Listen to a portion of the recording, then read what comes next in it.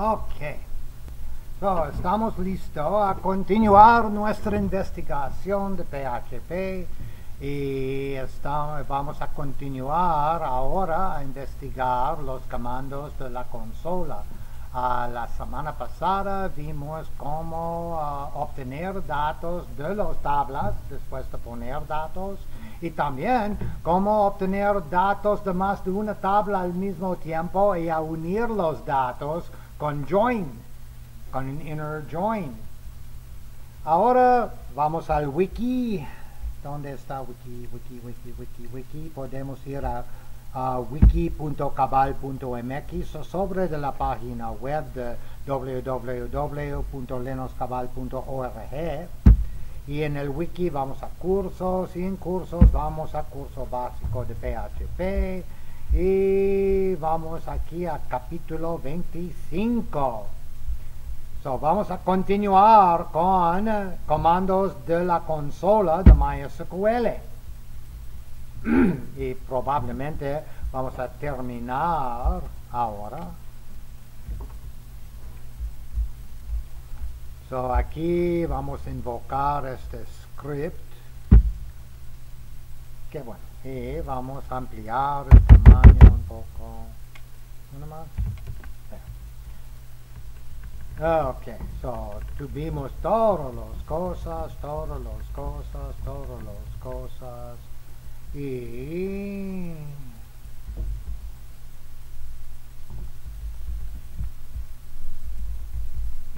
yo pienso que la última vez,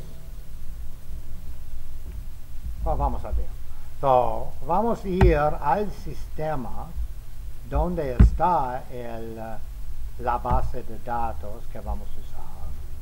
Entonces aquí vamos a abrir un terminal nuevo y bajarle y irnos aquí donde está nuestro terminal y vamos al sistema donde está la base de datos.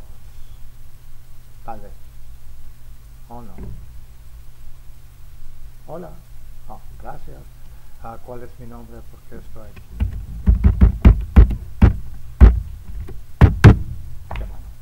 Y vamos a invocar MySQL o MariaDB en este caso, pero lo mismo. Con MySQL y solamente -p para mandar la contraseña. No vamos a poner -h porque vamos a usar localhost, la palabra, para indicar que vamos a usar sockets y no TCP/IP. Y vamos a usar el usuario root, que es el default, si no pongamos -u. Entonces, la contraseña es...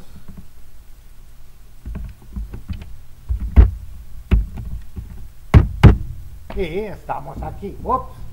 Pero no queremos este usuario porque con este usuario, si ponemos show databases, tenemos muchos y estamos el Dios. Entonces no es bueno trabajar con el Dios. Vamos a quitarnos y vamos a reentrar, pero esta vez vamos a decir que somos el usuario client. ¿Es el nombre del usuario? No, clase. Somos el usuario clase a localhost, entonces no es necesario ponerle y mandar una contraseña. Y la contraseña de clase es... Ya. Y puede ver ahora si ponemos show databases, vamos a ver solamente una base de datos, donde tenemos permisos. Entonces no debemos trabajar como root en MySQL si no tenemos razón. Y si tenemos razón a trabajar como root, entra como root, hace tu trabajo y sale. Y entra con el usuario restringido. Otra vez puede causar por accidente mucho daño a todas las bases de datos como root. Muy mal. Vamos a usar use my test est1, que es nuestra base de datos. Y aquí en esta base de datos vamos a show tables, a ver qué tablas tenemos. Y tenemos todas las tablas que creemos en los ejercicios de las 3 semanas pasadas. Y la semana pasada, ¿qué tuvimos?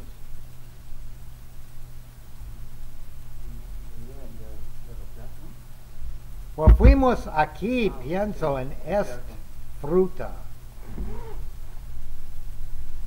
Vamos a poner este select para obtener todos los datos de esta tabla, esta fruta, que es estado de fruta. ¿Ah? ¿Qué? Yo no entiendo. You have an error in your syntax. ¿Qué? Select asterisco from esta fruta, ¿verdad? No, ok, yo no sé. So, tenemos aquí todos los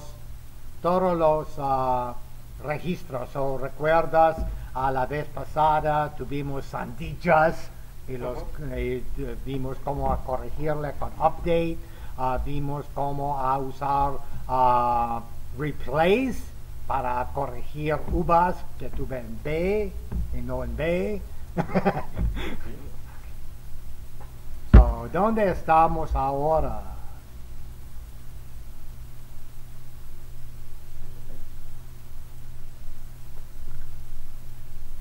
Ok.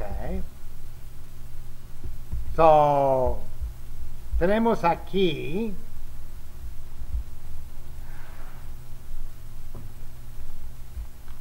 yo no recuerdo si lo tuve anteriormente o no, so vamos a regresar. Por update, vamos a poner update, que dice cambio en el registro existente, update. Es fruta, el nombre de la tabla, que es esta tabla aquí. Set, que dice asigna a estado, que es un campo, igual podrido con comillas porque es una cadena, no es un número. Donde, where, id, que es otro campo, igual 3. So, mira, vamos a cambiar este campo aquí a podrido por este comando. Entonces, él dice, ok, por tu criterio, ¿es una palabra? Sí, criterio. Por tu criterio. Criterio, sí. Por tu criterio tuve una posibilidad, rows matched 1, cambió 1 y no warnings.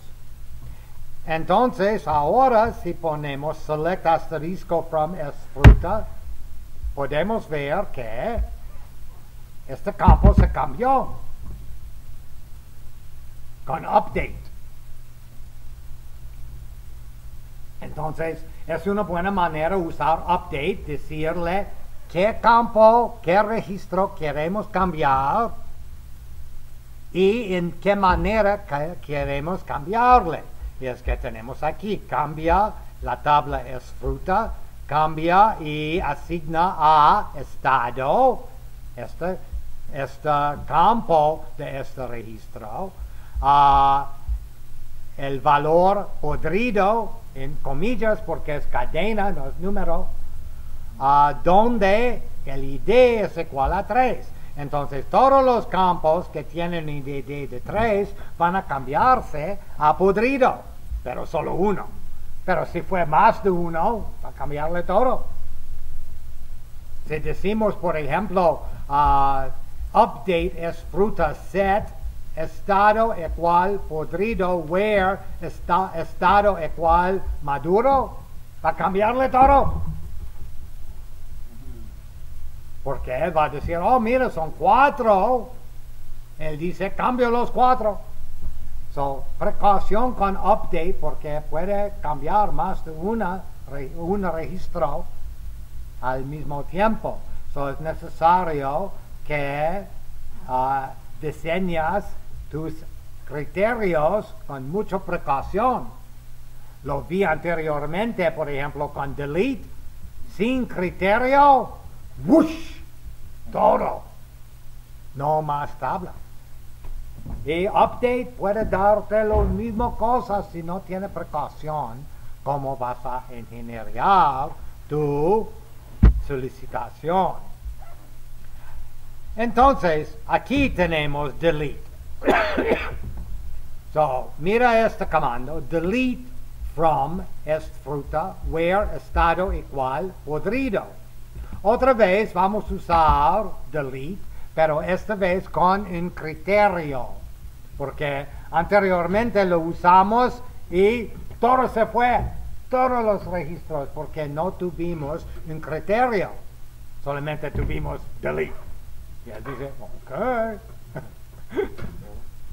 Entonces ahora tenemos delete from es fruta, de la tabla es fruta, donde, where, estado igual podrido. Entonces, solamente registro número 3 tiene este criterio. Entonces, en teoría, debe borrar el registro número 3 y nada más. Vamos a ver. So, él dice, ok, una fila afectada. Y si tenemos select, mira, tenemos ahora solamente 4 registros. Y no más registro 3. Y mira, él no va a renombrar los IDs. No va a cambiar 4 a 3, no va a cambiar 5 a 4, solamente va a borrar 3. Entonces no tenemos más un registro 3. Y si agregamos un registro nuevo, recuerdas que ID es auto update, auto increment. Pero él va a incrementarse del último valor que existe. Entonces él no va a reemplazar 3 con el nuevo 3. Él va a poner un 6 si agregamos un nuevo. 3 no es más. Si quieres poner un 3, va a ser necesario ponerle manualmente con insert into ID igual 3, literalmente. Y en esta manera puede poner un 3 nuevo. Pero con auto increment, él no va a reemplazar, él no va a reponer un 3. Está. Y no es problema. Es fácil a ver, tuvimos un 3 tal vez alguna vez y se borró. No problema.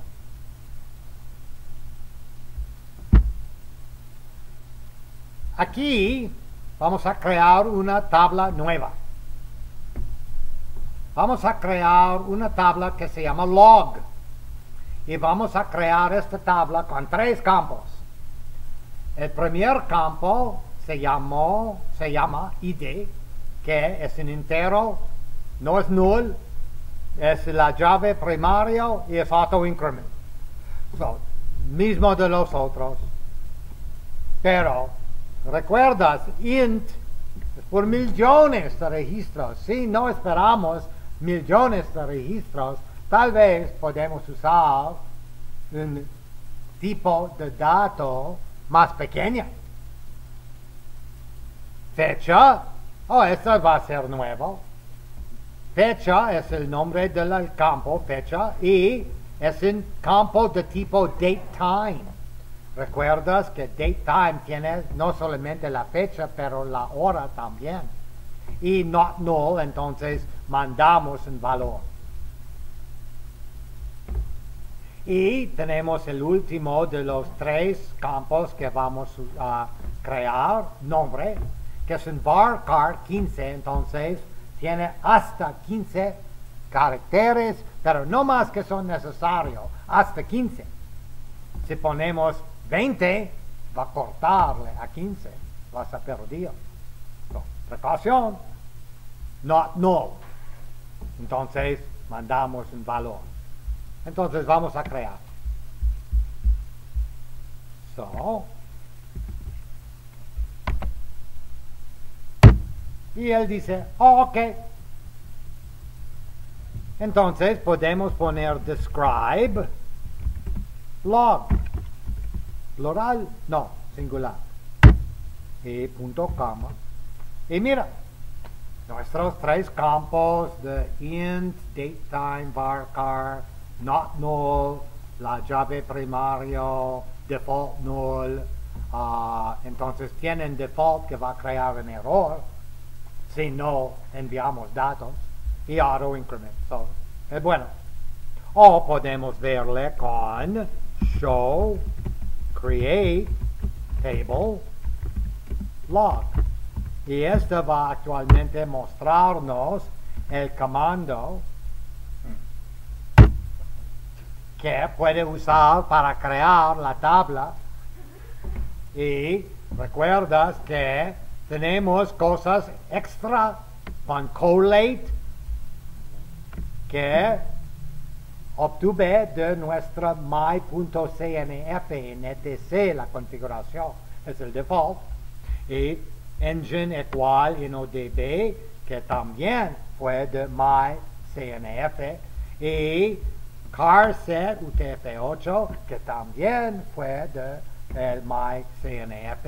Y el collate también fue de myCNF. Entonces obtuvo los valores de myCNF, pero puede escribirle con esta si quieres o poner otros valores. Puede ponerle myISAM si no quieres usar InnoDB, y puede poner aquí carset 8859-1, cualquier. Pero por español yo pienso que es lo mejor. Pienso que case insensitive es lo normal, entonces úsale por default, pero si tiene un campo donde vas a guardar, por ejemplo, contraseñas, no lo quiero case insensitive. So, tenemos la tabla y vamos a insertar, esto es bueno, vamos a ver cómo usar una función. MySQL o MariaDB o cualquier base de datos, Oracle, Informix, Sybase, cualquier, tiene algunas funciones. En el MySQL tenemos aquí insert into logs, entonces ponemos en la tabla log que creamos aquí los valores. No vamos a decir qué campos, entonces debemos enviar un valor por campo. Otra vez va a darte error y va a guardar nada. Entonces tenemos tres campos. Él va a poner null en id, que es ilegal, pero tenemos auto increment. Entonces él va a ver qué es el siguiente registro disponible a usar y él va a asignarle automáticamente. Vamos a poner now. Es una función de MySQL, now. Dice ahora. Entonces él va al momento de insertar este registro en esta tabla, él va a ejecutar su función para obtener la fecha y el tiempo de día, y él va a insertarle para nosotros. Entonces no es necesario decirle qué horas son. Dile ahora, now, al momento de insertar. Entonces es una función de MySQL que va a resolverse en manera compatible con un campo de tipo datetime. Y finalmente, por nombre, vamos a insertar la cadena adentro de comillas J. Ruiz. Y dice query, ok, no errores, una fila afectada. ¿Afectada? Afectada. Afectada. ¿Afectada? Ok, una fila afectada. Entonces, podemos decir select asterisco from log, punto coma, y mira, él asignó 1 por el ID automáticamente, porque ponemos nosotros null, pero es auto increment, yo le puse 1 para nosotros. Y mira, date time, es el resultado de now. Él se fue a ver que, es el 26 de octubre 2013 a 15:58:35. Eso te da segundos por, muy exacto. Y finalmente el nombre del usuario. Funciones. MySQL tiene muchas funciones. Una otra es la función password. Puede pasar a password una palabra, una frase, adentro de comillas, y él va a resolverle en su forma encriptada con un MD5 hash o cualquiera. Tiene funciones y es una manera de usarle. Mira, no está dentro de comillas. Por el momento, es suficiente para nosotros a continuar para ver cómo usar algunos de los comandos que vimos de la consola en código PHP. Entonces vamos a terminar al momento, pero por cierto, no son todos los comandos que son posibles de la consola. Por cierto, son los más básicos que podemos encontrar, los que usamos todo el tiempo. Pero son mucho más. Pero suficiente. Y ahora vamos a actualmente escribir código PHP usando algunos de los comandos. Entonces vamos aquí a este ejercicio que se llama MySQL Connect. ¿Por qué? Y me voy a ampliarle un poco. Cuando usamos la consola, la manera a conexionarnos a la consola es ir físicamente al compu, al servidor, y poner tu contraseña y tu nombre, login. O, como nosotros, es difícil caminar a la consola porque es en Las Vegas, Nevada, el gran camino. Entonces usamos SSH para ir allá y después entrar. Pero sobre el PHP, él depende a la topología de tu sistema. Si el servidor de HTML, como Apache, es la misma máquina del servidor MySQL, podemos usar una función de MySQL para conexionarnos a el servidor o el servicio de MySQL. Y una de las posibilidades es usar una función que se llama MySQL Connect. En diferentes versiones de MySQL, y puede ver MySQL Connect, se encuentra inicialmente en PHP 3 y también en PHP 4 y ahora en PHP 5. Se cambió un poco en PHP 5, es más inteligente, y él actualmente va a ver en PHP 5 si puede reusar una conexión anterior sin abrir una nueva conexión, porque tenemos un límite de conexiones posibles en MySQL, específicamente 65,000. Y si todas las conexiones son en uso, cuando ven nueva conexión va a redireccionarse. Y si tenemos una conexión abierta y después salimos, la conexión va a ser disponible por algunos segundos antes que él decide que él no va a regresar y él va a reponerle en la pool para reusarse. Pero por poco de tiempo él está en uso, pero no realmente. Entonces, reusar tu conexión es muy importante si espera que es posible hacer más de 65,000 conexiones a la misma vez. Y por un gran sistema, 65,000 conexiones es nada. Entonces, optimizar. Entonces, en PHP 5 es más inteligente MySQL Connect que fue en PHP 4 o 3. Es el más sencillo manera a usarlo. Y aquí tenemos explicación cómo usarlo. Entonces, él tiene opcionalmente, cuando ves una definición como él de una función y encuentras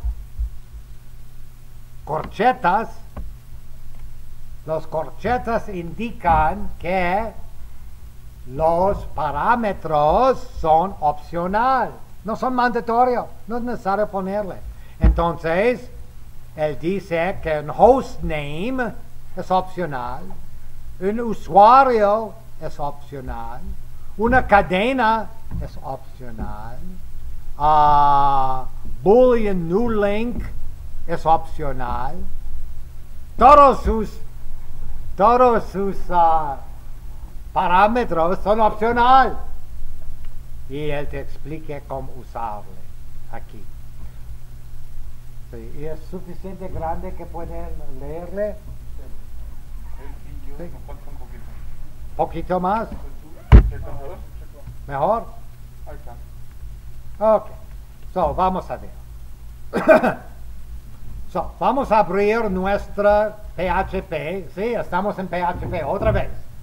Tenemos un archivo de PHP que se llama mysqlconnect.php. Y en él vamos, como normal, a abrir una sección de PHP y vamos a require once cabeza, que recuerdas, nuestra cabeza es 4 semanas desde vimos PHP. ¿Olvidamos todo? Espero que no. La cabeza, él va a darnos nuestra DTD, él va a darnos nuestro default care set, él va a abrirnos la sección HTML y a poner el header. Si olvidaste, puede ir al fondo del código y a revisitar aquí contenidos de cabeza para verle, para recordarte. Entonces él va a poner la cabeza solo una vez, require once, una vez. Después va a abrir, después va a cerrar PHP, va a abrir una sección en HTML de body. Y todo más es en la cabeza. Y va a abrir una sección de PHP donde tenemos un multilínea comentario a decirnos cómo usar MySQL Connect. Y finalmente, al fin del comentario, él va a escribir con eco a la pantalla un párrafo nuevo de clase subtitle font, que es como 18 punteros helvética. Y después él va a escribir uso de MySQL Connect o también una función MySQL SelectDB y también MySQL Close. Entonces vamos a investigar 3 funciones. El MySQL Connect es equivalente de cuando fuimos como SSH al servidor en Las Vegas, Nevada, y le pusimos a MySQL -u usuario -p. para conexionarnos a la consola. Esta va a conexionar nuestro código en este archivo a MySQL con MySQL Connect. Recuerdas que después de conexionarnos a la consola sobre DSSH, el primer comando que le pusimos fue use y el nombre de la base de datos. Use myTest1 o algo. El equivalente de use es el MySQL Select DB, que dice qué base de datos quieres usar. Y esta va a abrir la conexión a esta base de datos y a darnos acceso a todas sus tablas o a todas las tablas que el usuario tiene permisos a ver. Entonces depende a los permisos del usuario. Y normalmente los permisos del usuario y el usuario asignado son asignados por el administrador del sistema donde está MySQL. Y él va a asignar cualquier y debe reportarte, ok, tiene ahora un usuario que se llama clase, y el usuario clase tiene todos los derechos a todas las tablas, pero no puede agregar más usuarios y no puede cambiar los derechos de usuarios existentes. Y MySQL Close dice que cuando estamos listos debemos cerrar la conexión. Son los tres comandos que vamos a ver. Aquí arriba en los comentarios te dice cómo usar MySQL Close, cómo usar MySQL Select DB, cómo usar MySQL Connect. Cuando usamos MySQL Connect, él va a regresarte un valor, un número, un entero, mira. Es el resultado de MySQL Connect. Él va a darte un entero. Guarda este entero porque es la conexión que vamos a usar cuando usamos otras funciones. Porque la mayoría de las funciones que vamos a usar en MySQL quieren saber en qué conexión. Buena idea guardar el resultado de MySQL Connect en un valor que podemos reobtener porque vamos a reusarle. Y es un entero, un número 10, 20, 200, ya no sé. Cuando usamos MySQL Select DB, él también va a regresar un entero, pero en este caso el entero va a ser 0 o 1 por éxito o falla. 0 por falla, 1 por éxito. Debe checarle antes de continuar, porque si tú ves falla, no es razón a continuar. Y MySQL Close, él va también a regresarte un entero, también por falla o por éxito. Vamos a ver en detalle aquí cómo usar. Después de decirte es porque estamos aquí, vamos a crear, tenemos un if. Y es un if que antes va a usar MySQL Connect. Aquí en MySQL Connect va a enviar la cadena localhost para significar que queremos usar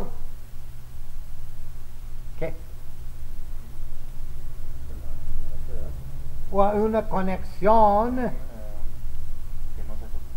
que no es TCP/IP, un socket.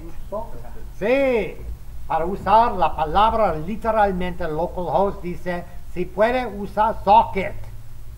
Si ponemos aquí 127.0.0.1, que también es localhost, él va a usar TCP/IP y probablemente va a fallar porque en nuestra my.conf lo pusimos que TCP/IP no sirve por MySQL en este servidor. So, localhost. Vamos a poner el nombre del usuario que queremos usar. En la actualidad, en un servidor de producción es muy mala idea. Pero el nombre del usuario aquí, para mantenerle sencillo, es clase. Y es una cadena, entonces adentro de comillas. Simple o doble, es relevante. Y la contraseña. Y tampoco ponemos contraseñas en código. Muy mal idea. Por este primer ejercicio vamos a ponerle, pero en tu código vamos a ver otras maneras más tarde donde podemos poner los valores en manera que el usuario en ninguna manera puede leerle o descubrirle. Es muy mala idea poner una contraseña en tu código PHP, especialmente si estás usando el usuario root. No es necesario ponerle con root y su contraseña en el código. Puede cortar tus venos ahora y eliminar todas las complicaciones que van a seguir, porque van a ser complicaciones. Pero por este ejercicio vamos a enviar los tres por host, user, password. Y si tiene éxito MySQL Connect con los parámetros, él va a regresar un entero que puede usar por la conexión. Y vamos nosotros a asignarle a una variable que se llama $con o connect o cualquier. Y vamos a evaluar todo esto. If. Entonces, si él regresa null porque falló, el if va a ser falso. Solo si regresa un valor que dice tuve éxito y tu nueva conexión es,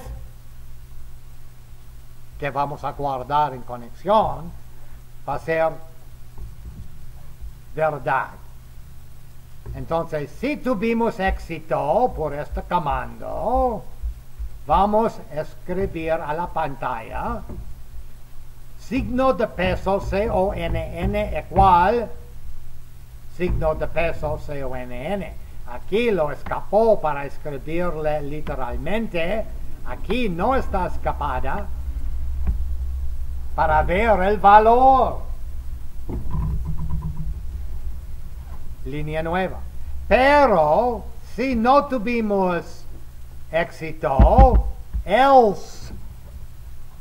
Si se falló por razón u otra, else.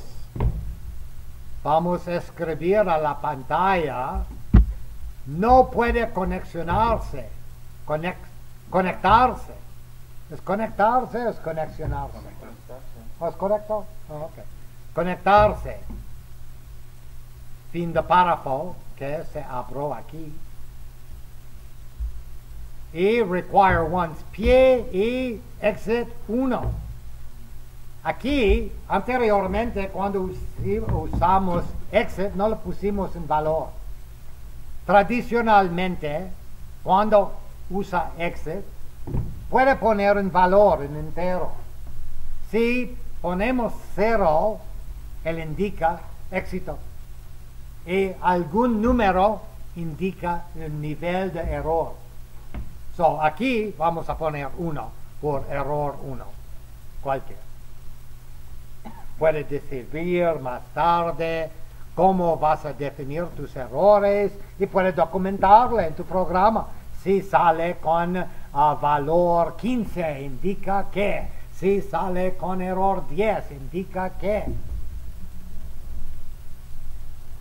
Si vas a salir con un nivel de error, es buena idea a poner en tu documentación qué significa los valores.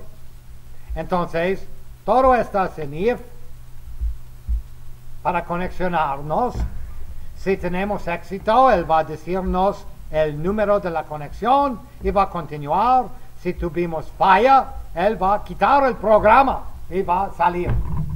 Fin de programa, no más código. Si tuvimos éxito, aquí después de decirnos nuestra nueva conexión, va a irse aquí. Y aquí tenemos otra función. MySQL SelectDB, que es el equivalente que cuando fuimos a la consola escribimos use. Es el equivalente de use. So aquí, MySQL SelectDB y adentro de comillas, MyTest1, nuestra base de datos. Y otro parámetro sobre de nuestra conexión. Y sabemos que tenemos una conexión, otra vez no estamos aquí. Estamos aquí, a fin de programa, con error. Si estamos aquí, tenemos una conexión. Y sobre de la conexión vamos a enviar esta use my el test1 sobre de la función. Si regresa un valor verdad, él va a escribir MySQL SelectDB sirve, línea nueva. Si regresa 0 o null, indica falla. Entonces él va a venir al else y él va a decir MySQL SelectDB no sirve o no sirvió. Fin de párrafo. Require once pie y exit 1 con error. Fin de programa. Entonces aquí tenemos el use o el equivalente del use MySQL SelectDB. Y si tenemos éxito, él va a decirnos, tiene éxito. Si tuve falla, va a decirte tuve falla, va a terminar el programa. Y en el proceso de terminar el programa, mira esta función. Tenemos una conexión. Otra vez no fue posible para nosotros a poner esta función. Tenemos una conexión. Entonces, si no podemos usar la conexión, si tuvimos falla, debemos cerrar la conexión con MySQL close. Y su valor, MySQL close, el parámetro que él quiere, es el número de la conexión que quieres cerrar. $con, que guardamos cuando obtuvimos la conexión. MySQL close, después el pie, después fin de programa. Pero si tuvimos éxito, no vamos a cerrar la conexión. Solamente va a decir al usuario aquí, sirvió, qué bueno, línea nueva, y vamos a continuar aquí. Aquí finalmente vamos a cerrar nuestro párrafo, porque todas las partes anteriormente que escribimos en la pantalla fue parte del mismo párrafo que se abrió aquí. Y le cerramos solamente en fallas, pero cada vez que tuvimos éxito, no le cerró, solamente línea nueva, Y finalmente aquí vamos a cerrarle. Porque si abrimos un párrafo debe cerrarle. Otra vez, si estás usando un DTD de strict como HTML 4.01 strict, o si estás usando HTML5, el validador va a decirte, tenemos un párrafo abierto aquí, pero ¿dónde le cerraste? Él va a darte un warning. Va a decirte, tu código no es bonito. Aquí vamos a cerrarle. Y aquí vamos a quitar la conexión. Y aquí vamos a incluir el pie. Y vamos a quitar el programa con valor 0. Que es tradicionalmente el valor que usamos para indicar éxito. Este valor puede checar en DOS, tiene una cosa que se llama error level. Y actualmente en tus scripts de DOS, de Windows, puede decir if error level para checar si tú viste. O en Bash tiene signo de gato, signo de pregunta para checarse. Un parámetro de Bash para ver qué nivel de éxito tuviste. Son diferentes maneras a usarlo.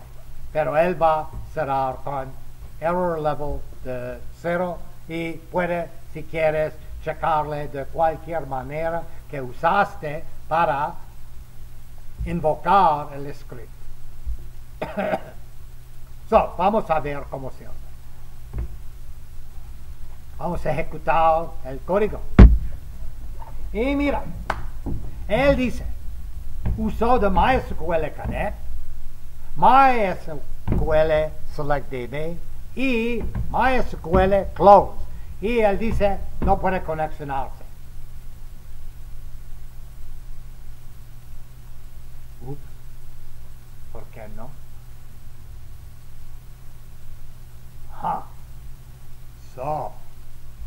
Tuve error. No puede conexionarse.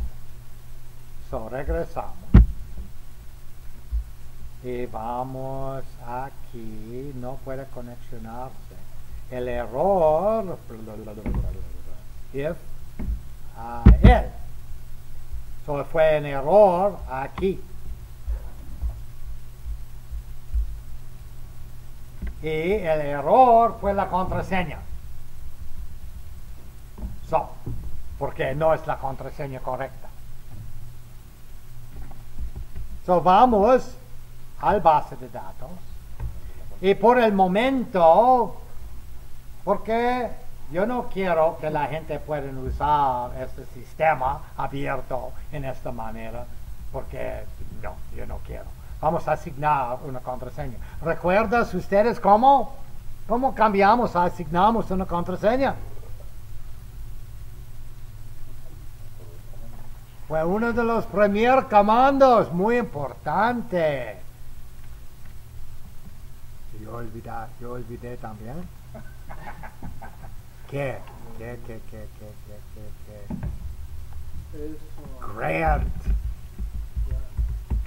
Grant. ¿Qué? All. ¿Dónde? On myTest 1 punto asterisco. La otra asterisco. Entonces, grantear todos los derechos, pero sabemos que es casi todo. A todos los tablas de el base de datos myTest1.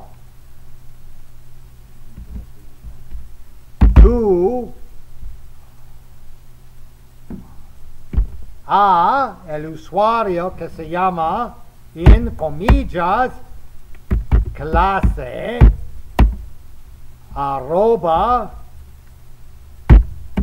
localhost.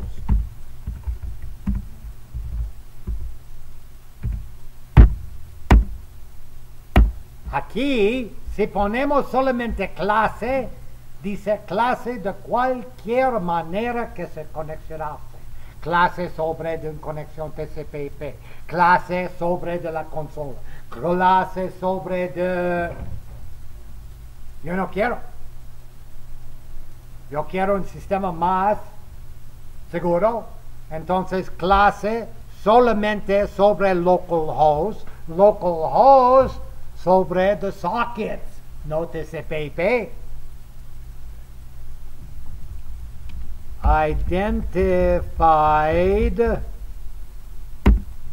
by, y aquí en comillas simple, password, con mayúscula W, ¿verdad? Con conectéis password.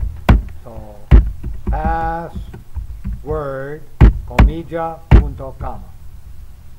Y él dice, oh, yo tengo la reversa. No, So, me voy a mover, tu linda cara. sí, esta fea cara, arriba. Y vamos a él dice que tenemos un error en syntax. Sí, vamos. So, vamos a ver por qué. So, grant all on to had identified all. Olvidamos la palabra by. Y es bueno que falló. Password en camel case.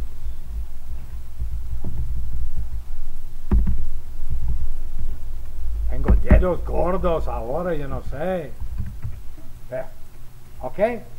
Y él va por automático encripcionarse. Y él dice, pero recuerdas, estamos aquí adentro por el usuario clase. Clase no tiene derechos a agregar otros usuarios. Debemos quitarnos. Entonces vamos a copiar este comando porque yo no quiero reescribir. Y después vamos a quitarnos. Vamos a reentrar. Pero esta vez como root.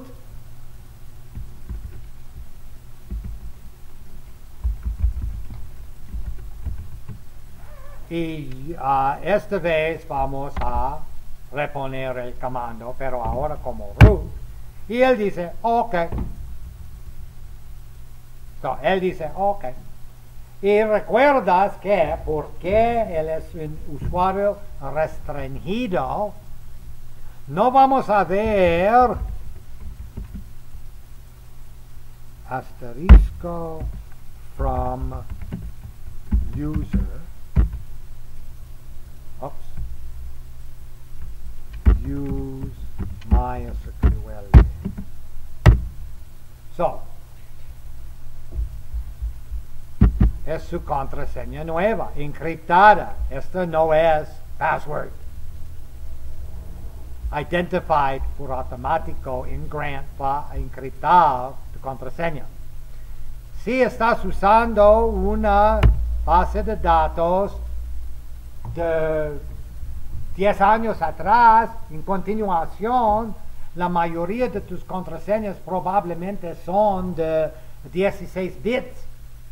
En MyConf debe poner en configuración un parámetro que dice old passwords para mantenerle corto, porque ahora los nuevos son 64 bits o 120, muchos bits, más grande, por default. Y puede verle, él va a poner. Entonces, ahora si regresamos a nuestro código, con nuestra contraseña ahora, que es password, vamos otra vez a ejecutarle.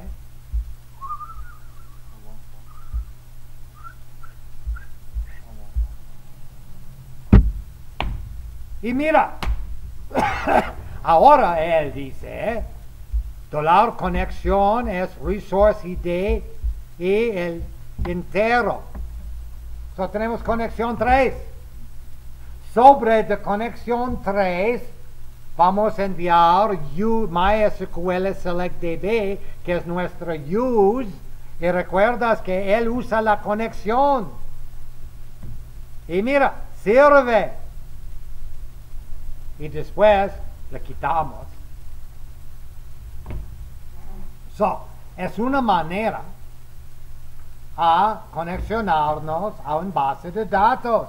Y después de conexionarse podemos enviar otro comando, select y delete y update y cualquier.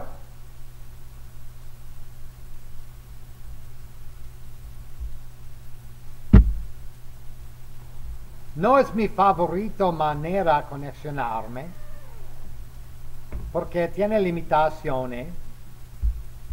Por cierto, en código de producción no vamos a escribir la contraseña en tu código. Por cierto. Well, espero. Tiene limitaciones aquí. Por ejemplo, si mi servidor de MySQL no es en la misma máquina del servidor de HTML,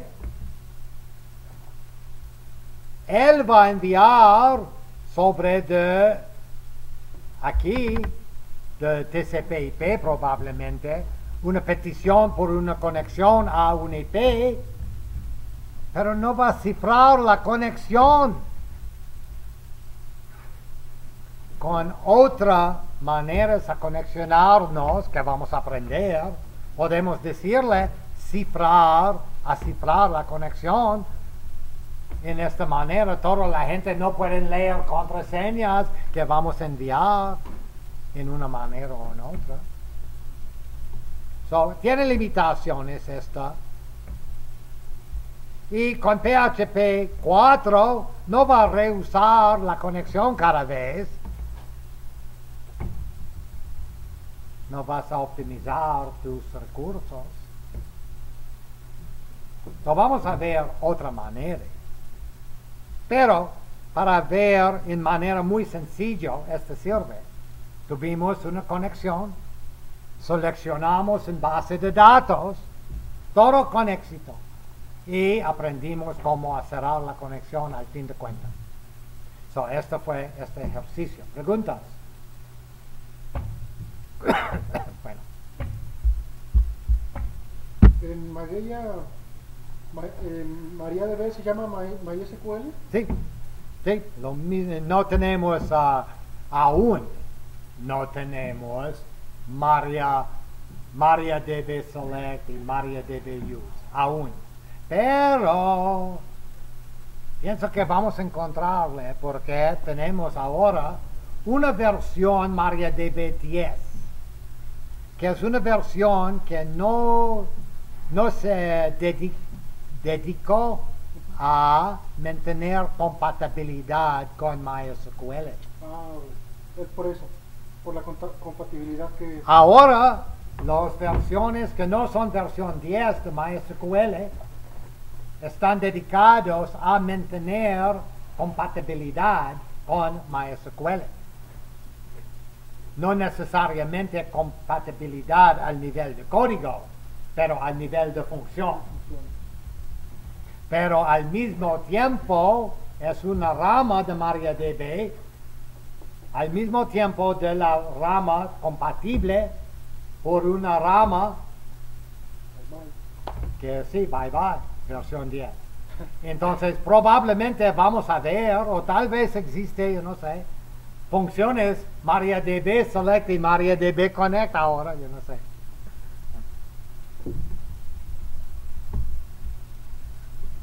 En continuación,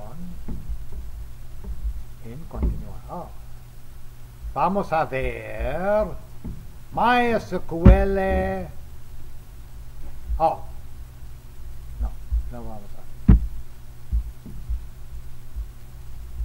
Vamos a crear un archivo que se llama MySQL Connect Inc.php. O mejor, sí, inc.php. Es bueno es un archivo que vamos a usar para incluir en otros archivos. Porque cuando queremos conexionarnos a una base de datos, para enviar peticiones, para obtener datos, para cualquier cosa, probablemente vamos a conexionarnos.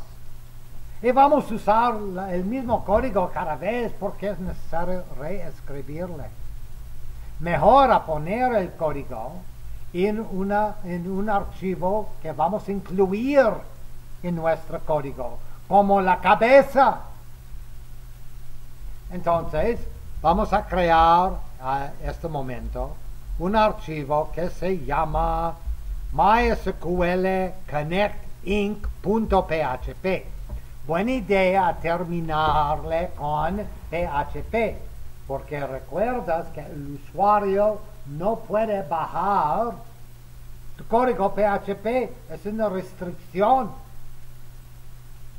Especialmente si vas a escribir contraseñas en este código.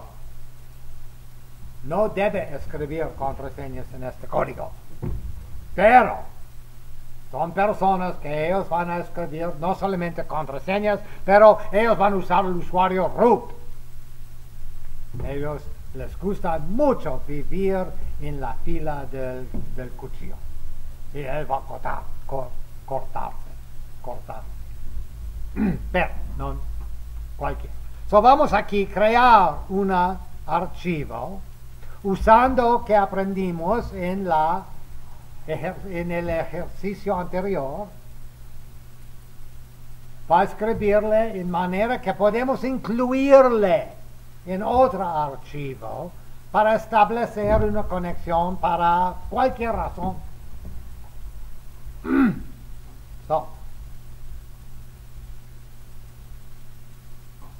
Y es suficiente grande a ver, ¿verdad? Okay.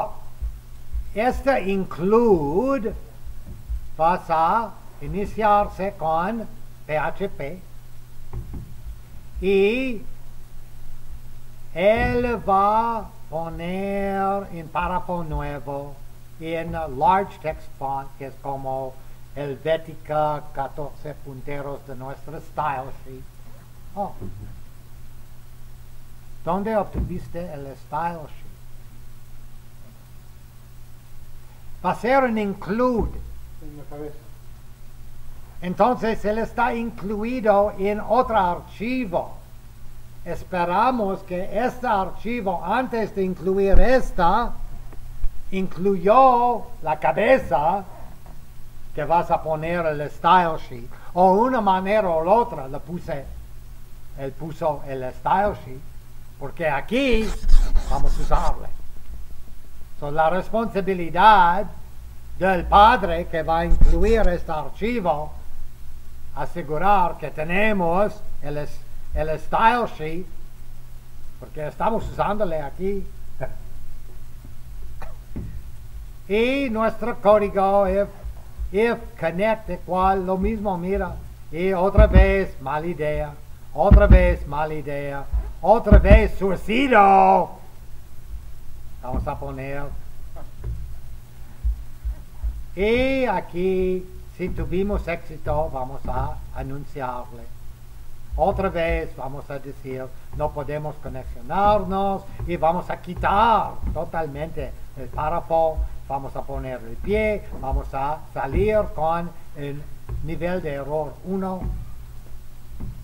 Otra vez vamos a seleccionar MyTest1 con la conexión que obtuvimos. Y si esto sirvió, vamos a escribir MySQL SelectDB sirvió. Otra vez vamos a poner un error. MySQL SelectDB no sirvió. Vamos a quitar el párrafo, vamos a quitar la conexión, vamos a incluir el pie y vamos a salir el programa con un error. Otra vez vamos a quitar el párrafo, nada más. Vamos a a este punto, cerrar PHP, y vamos a continuar con el padre que nos incluyó con cualquier código. No vamos a terminar aquí. Entonces, vamos a continuar con el padre que nos incluyó y tenemos en conexión y tenemos en base de datos. Listo, por cualquier cosa. Entonces, no podemos ejecutarle porque es código completo. Es código que vamos a incluir. Entonces, ¿dónde vamos a incluirle? El siguiente ejercicio, MySQL create. En este ejercicio tenemos PHP, vamos a incluir la cabeza, entonces tenemos un style sheet, en DTD, default care set, tenemos todas las cosas. Después vamos a abrir en HTML body y vamos a abrir una sección de PHP y vamos a ver una función nueva, MySQL query. MySQL query es una manera que usamos para enviar peticiones a la base de datos.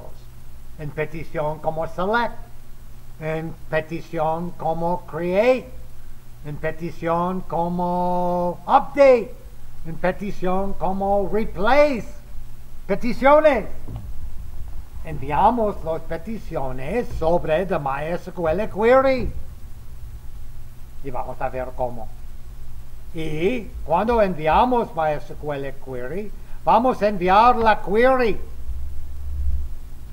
que es casi mismo, o exactamente, en muchos casos, exactamente mismo de los comandos que escribimos a la consola.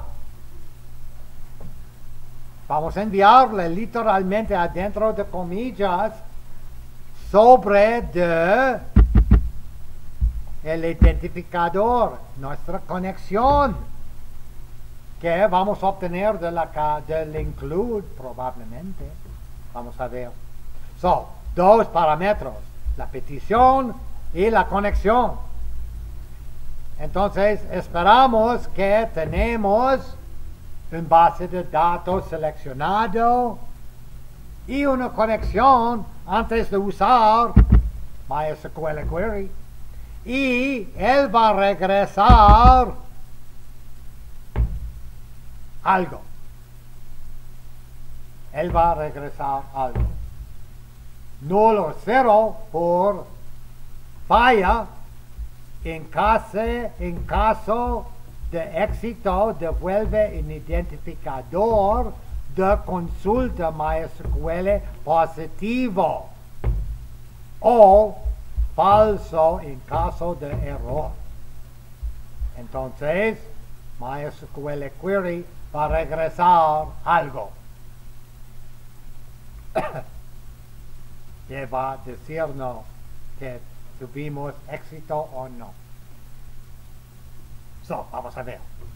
Aquí vamos a abrir un párrafo nuevo con subtitle font, que es con 18 punteros alfabética, y vamos a escribir uso de MySQL query para crear una tabla, una table, o una tabla. Fin de párrafo. Require once, y mira, es donde vamos a incluir nuestro código de conexión. Y recuerdas, el código de conexión, él manda un style sheet que tenemos, y al fin de cuentas, él va a terminarse con el número de conexión que se llama $con,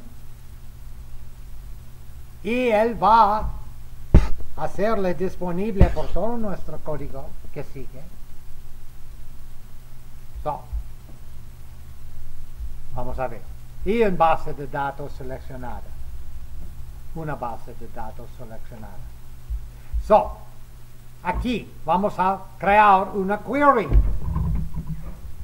Una query es solamente una cadena que vamos a enviar a la base de datos.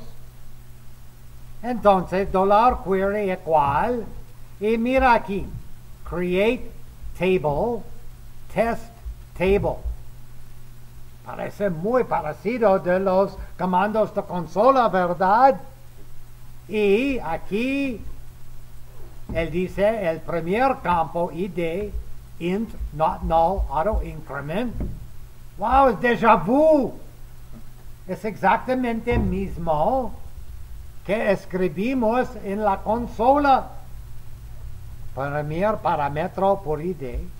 Otro campo vamos a crear, se llama test field varchar hasta 75 caracteres.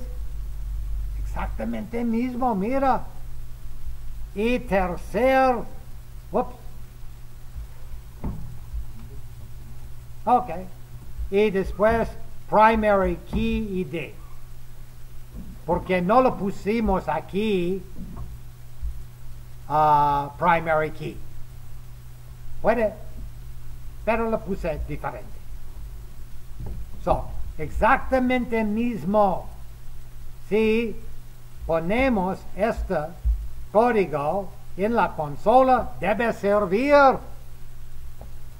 Pero vamos a enviarle, vamos a asignar, al momento, vamos a asignar todos los caracteres que usamos para formar una petición a una variable que se llama $query. Nada más a este punto.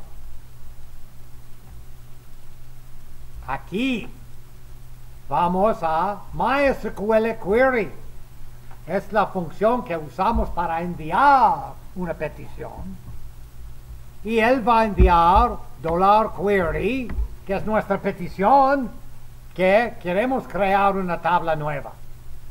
Normalmente no creamos tablas con PHP, normalmente. Pero podemos y vamos. Sobre de MySQL query, quiere saber sobre de qué conexión. La conexión $con, que es el producto de MySQL include, es donde lo obtuvimos. Y estamos aquí porque tenemos, otra vez te mandó un error y no estamos aquí. Entonces, si estamos aquí, tenemos una conexión. Sabemos, por cierto.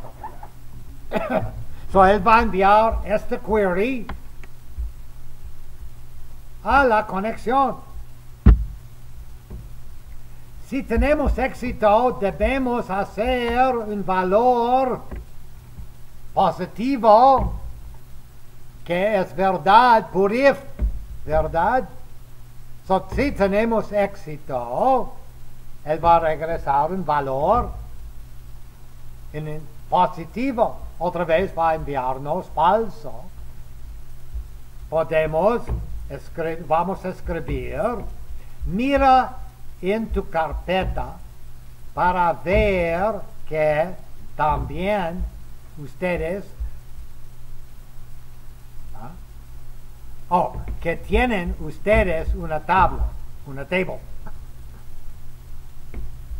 Y echo use MySQL console para ver los contenidos. Sí, tuvimos éxito. Otra vez, si falló el if, porque el if hasta aquí, todo es el if. Si falla el if, porque no tuvimos éxito con esta query, él va a escribir, no puede crear la tabla. Va a cerrar la conexión, vamos a incluir un pie, vamos a terminar con error 1. Fin de cuenta. Pero si tuvimos éxito, él va a después de decirte instrucciones, él va a cerrar la conexión, él va a incluir el pie y él va a terminarse con nivel 0 que indique éxito. Fin de cuentas. Debemos ver qué pasa. So, ejecutar. Él dice, uso de MySQL Query para crear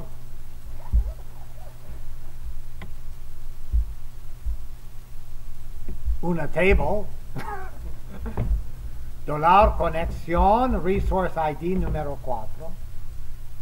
MySQL SelectDB, la función que usamos, sirvió. Mira en la carpeta para ver que tienen ustedes una tabla. Esta depende a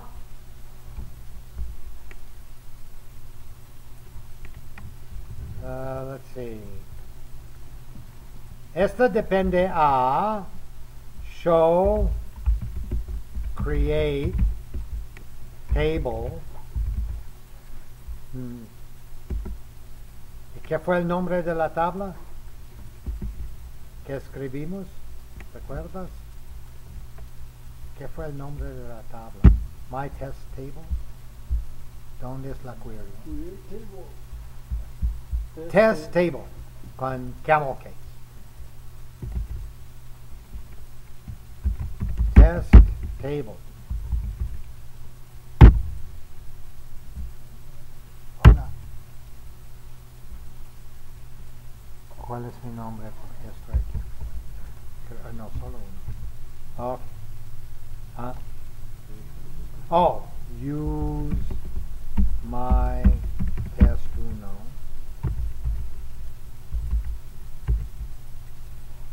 Aquí, si el valor es InnoDB, es probablemente que no vamos a ver una carpeta por la tabla nueva o por cualquier tabla o por el base de datos. Es probablemente que no vamos a verla.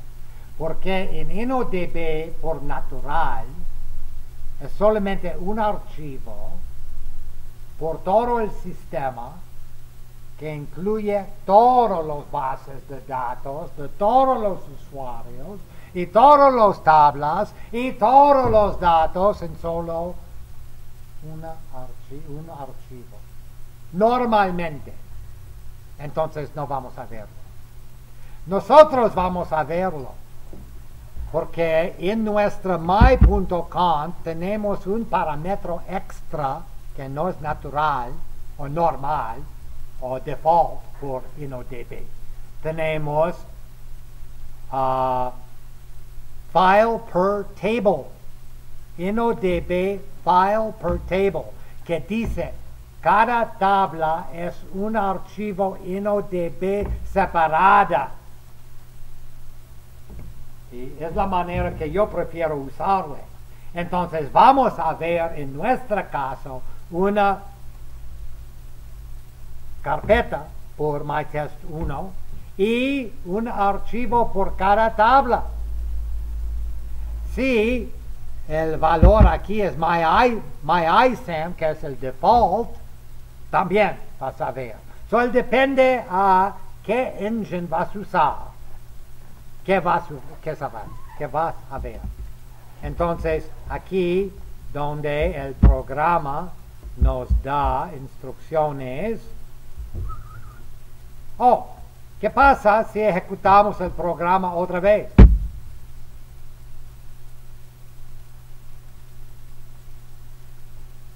Oh, mira, la segunda vez puede obtener una conexión, no problema. Puede seleccionar mytest1, no problema. No puede crear la tabla, porque existió. Puede crear una tabla solo una vez, y después existe. Y siguientes pretensiones a crearle van a fallar con él. También es interesante. Vamos a la línea de comando y vamos a obtener derechos de root porque el usuario normal en un sistema seguro, él no puede ir allá a ver, no tiene derechos. ¿Cuál es mi nombre? Porque está aquí. No es mi nombre. ¿Sabes qué fue mi nombre? Ok. Y con derechos de root podemos ir a var lib mysql y en var lib mysql, que es solamente una carpeta, puede ver que es una carpeta adicional por mytest1. Ok. Normalmente en InnoDB, sin el parámetro que estamos usando nosotros en my.con, todos tus datos son allá. Todo. Pero no para nosotros. Para nosotros, cd mytest1. Y lo mismo si estás usando myISAM, él va a crear mytest1. Y adentro vas a ver, ¿recuerdas la tabla color por InnoDB? ¿Recuerdas la tabla es fruta? ¿Recuerdas la tabla fruta? ¿Recuerdas la tabla inven? La tabla inv fruta? La tabla log y nuestra tabla nueva. Entonces, la primera vez que invocamos el código de PHP con el query a create, mira, a 16:54, ¿qué? 6 minutos atrás, 7 minutos atrás,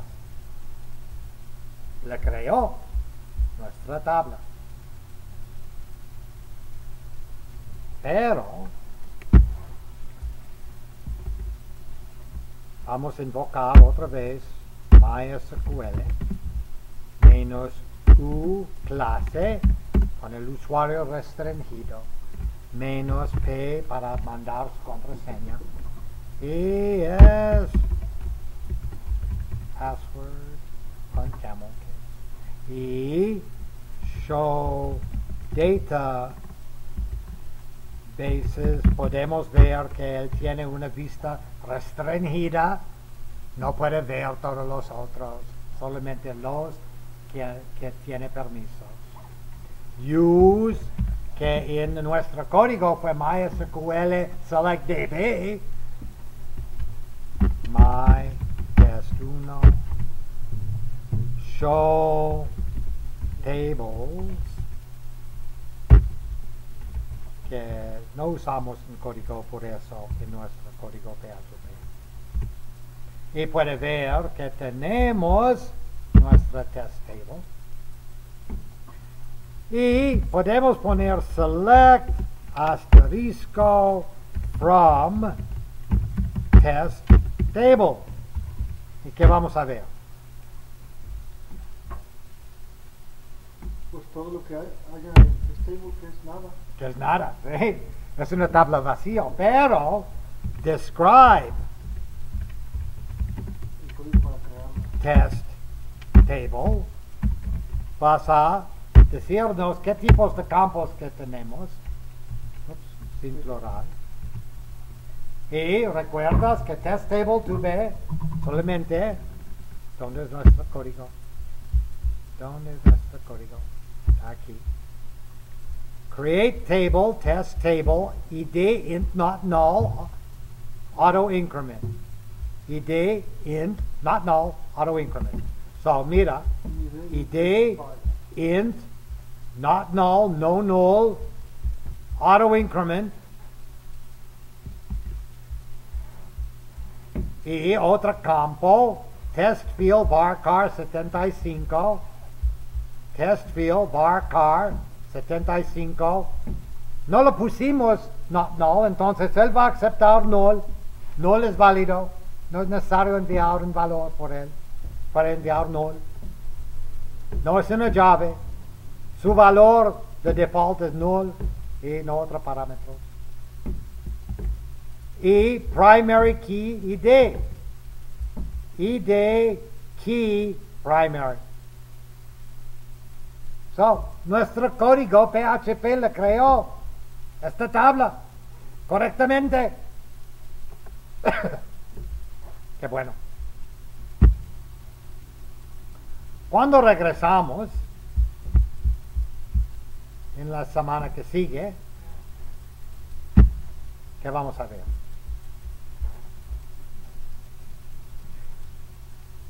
Vamos a insertar datos, vamos a usar formas y pienso que vamos a ver una manera mejor a conexionarnos.